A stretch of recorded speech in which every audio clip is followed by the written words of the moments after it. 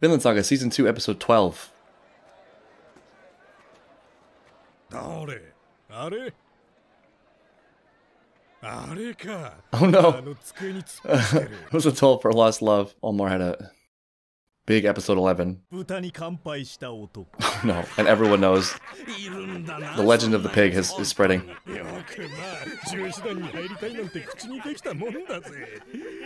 Dead, drunk, or just depressed? And Olmar will take care of the rest of the disaster himself. This guy looks trustworthy. Something about his hood and face shrouded in shadow gives me the vibe that I can trust him completely. Definitely not. And jingling coins in his hand. Definitely not enacting a plan for an evil king. Oh my god! That was totally unnecessary. I have so many questions. Did he practice that? Like, how did he get so good at flinging coins? This is very, very specific as a skill. Olmar, your day has come. Your day has arrived. Congratulations. You are the new central point of the story, just like you wanted. When your arc is just to bumble around and be a laughingstock and create disaster, somehow I doubt Olmar is going to get the sympathetic and heroic arc treatment. Poor Olmar. He's just a spoiled boy with big dreams. He might just be dead. Maybe it's for the best. You can just tell how much he's enjoying this.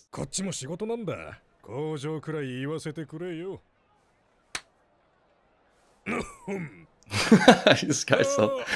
Wow, he's really hamming it up. They're relishing the sweetness.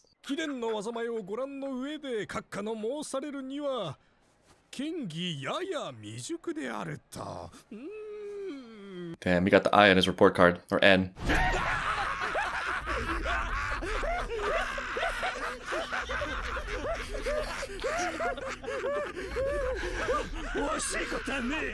Oh, he couldn't help himself. The intrusive thoughts won. He was so close. Well, if we're doing it, we might as well do it all the way. Just go all in. Oh no. Olmar, no! Don't fall into their Canute's trap. Oh, he's gonna... Okay, I think I see the plan now. He's gonna lash out, and then family will be in Canute's debt. And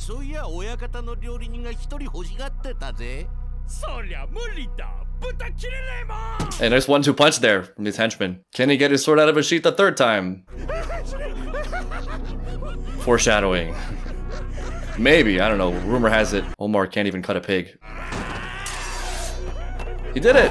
Character growth.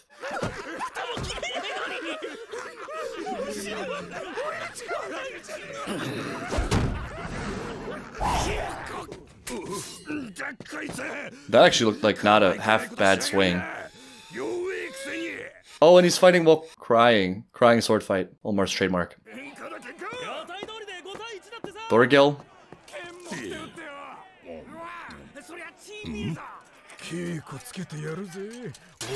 I don't know, it's a sword fight. Anything can happen.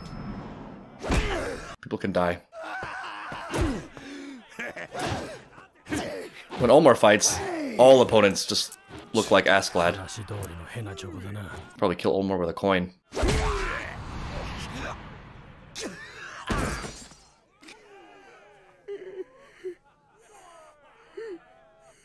Can't help but feel bad for him. It hurts.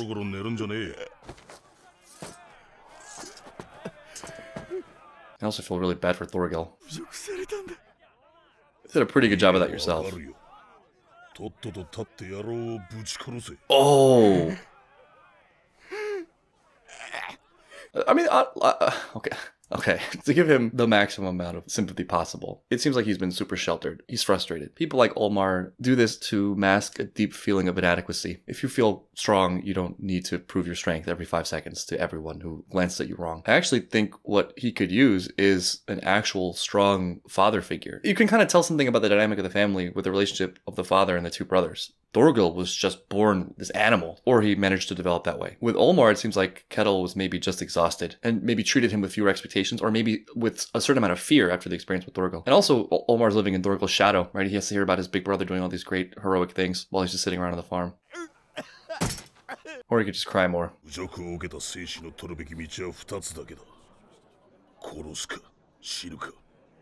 we go, back in this warrior narrative.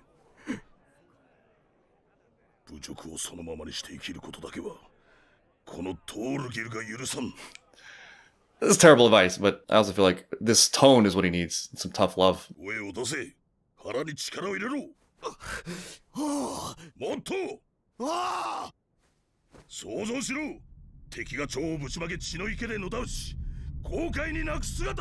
Meanwhile, Canute sits comfortable on his throne. Doesn't even need to be here.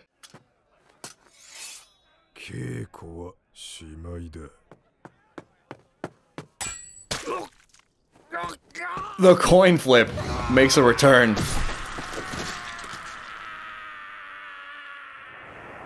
Oh, this is really tragic for Omar. Also, continue to be impressed by the coin guy. He definitely practiced that. Oof. And now Omar gets respect for this.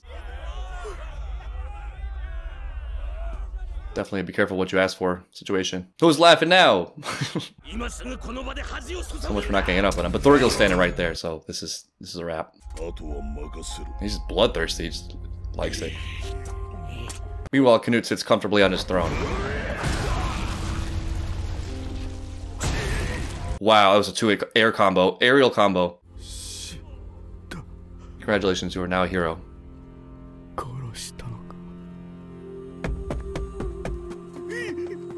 And your brother's being extra heroic. Superhero.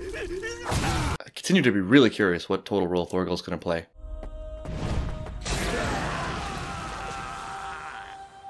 The contrast in their actions and faces tells the whole story. It's a great shot. And this is his biggest fear.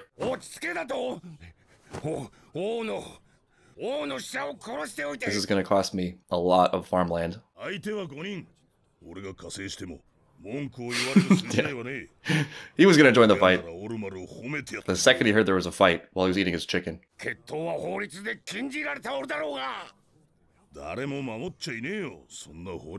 Oh, but leaders will care selectively about the law.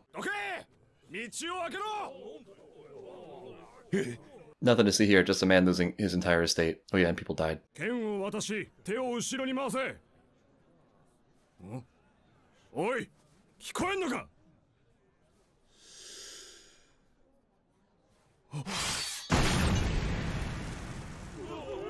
Yeah. Now I see this is becoming clear where Thorgil's character is going. Bam. Whoa! That was badass. This dude, I severely underestimated him. I thought he was just, your standard Norse warrior. He's one of the greats in the show so far. How big is your guard cohort? How much do you love your job?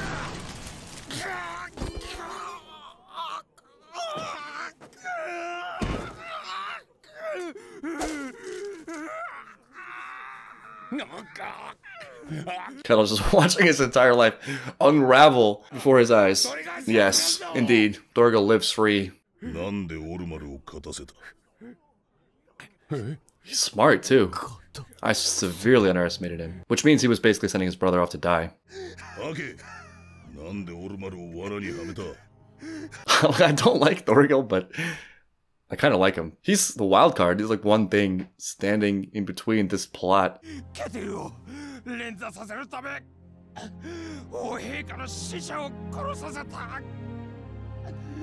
Seems Canute's error was being too forthcoming about the total plan.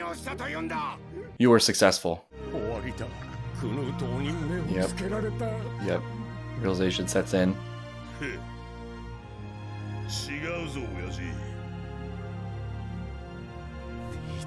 Who is this man? He's alive. He's been waiting for purpose. He's a beast. Olmar was looking for the narrative spotlight and Thorgil just took it. But Canute... Okay, he gets the land anyway, or he's gonna try. But this means force. This means war on the land. They're gonna fortify.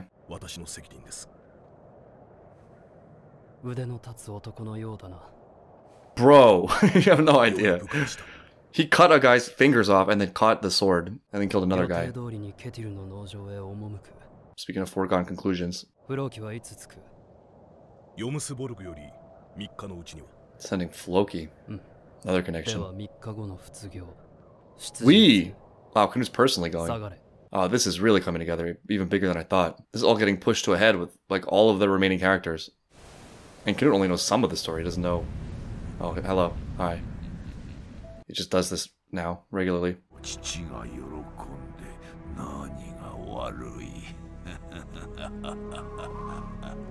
Speaking of surpassing your father, too. That's a thing for both Thorfinn and Canute, just different ways.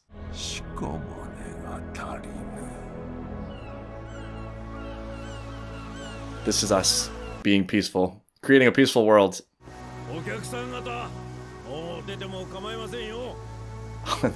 Leaf smuggles them.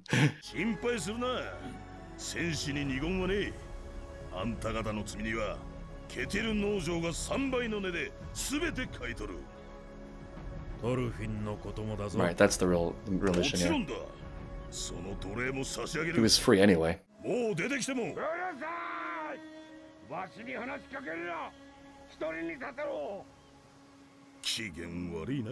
This is Kettle's worst fear come to pass. For a man with that much natural anxiety, he always knew how precarious and fragile his position was. He knows he's a target. He was just banking on the king's favor, but that's not an ideal situation when your whole life, everything you've built, your safety, relies on the whim of one person, especially when you know you're on their radar. You know, he's got a lot. The bigger you get, the more of a target you are. Snake and the warriors on the island, you know, they almost feel like a token just to ward off minor bandits, etc. But this is just absolute doomsday. And not to be cynical, you know, I think the law of the land has been hard fought and crafted for noble means, but there's not as much firm reality to it as it's easy to believe, you know, that it's like this static thing that exists kind of on its own. It's all just held up by people, and if the law of the land wants you bad enough, the law will bend to get you. I think it's possible that there's a little bit of status quoism, or maybe normalcy bias is what it's called, when because things are in a relative state of safety and regulation, that it has more power than it actually does, when the tides could change pretty quick. You know, if power consolidates a little too much or sentiment changes a little bit too much, there's a tipping point, and then it's just you against the world, which is a pretty crazy notion.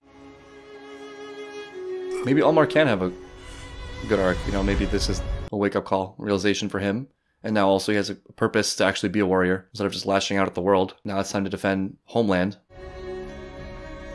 Einar and Thorfinn, enjoy your days of farming. This is the end of a beautiful era. Thorfinn smells something coming, maybe. Thorfinn's been tested a lot, and this might actually be his biggest test.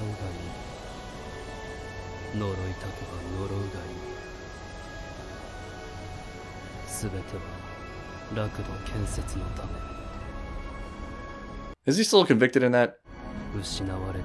Oh, that's a throwback. That's a callback.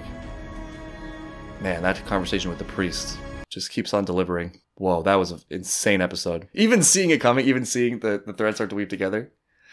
Ooh, it's done in such a great way. I think the biggest surprise for me this episode is Thorgil. Thorgil is just a madman. Like, we knew he was that kind of warrior, right? But he backs it up and goes beyond. He has the strength to create his own morality, in a sense, if you know what I mean. He's gonna do what he wants until he dies. And isolating that element of his character, you know, I respect it. What he is not fake. It's thrilling. This episode gave me chills. It's so interesting for Thorfinn, too. His home is coming under attack. He's probably going to be lumped in with just inhabitants of the island. He's going to meet Canute, who obviously does not give a crap about killing people, but he's made this vow. He's made this vow of pacifism. I think the challenge for making that satisfactory, the challenge for making it great and noble and heroic, is that he sticks to his ideals, right? He's, okay, you decided to be a pacifist. Do you know what that means? Do you know that that means you are taking away one of the most important tools for effecting things you want to happen, and for protecting people, for not just being a corpse, you know, not just being a body in the way? Can you uphold your ideals of pacifism and also uphold all other ideals? Protection of life, affecting positive change? Or is it the kind of pacifism where you just leave, right? And you let other people who are willing to fight die? That's the real challenge. Pacifism sounds great on paper. I mean, everyone is a pacifist on some level. Or not everyone, but most people. It doesn't really mean anything until you're threatened. It doesn't mean anything until your life's in danger or other people's lives are in danger. This is the argument for a certain character in Attack on Titan that I actually sympathize with. It's that peace is a great ideal, and most people probably want peace but what is your recourse? What do you do against other people who are determined to not be peaceful and to take what you have and harm you? Obviously, I think that certain characters in that show take it too far, but that challenge is real. A challenge remains. I believe it's possible. I just think it's like the hardest. You know, that's way up there. In summary, this episode gave me what I expected and so much more. I mean, I mentioned Thorgil. It also makes me really curious to see what happens with Olmar. I'm curious to see Leif's impact. He's peaceful, but as episode 1 established, he's a warrior himself, just in a different way. What happens to Kettle's anxiety? How good is Snake really? I suspect Snake is a closet badass. We've seen him compared to the Asklad, which is no small praise. How does Einar react? What happens to their broship in the midst of war? So many questions. I'm just so excited for the second half of this season.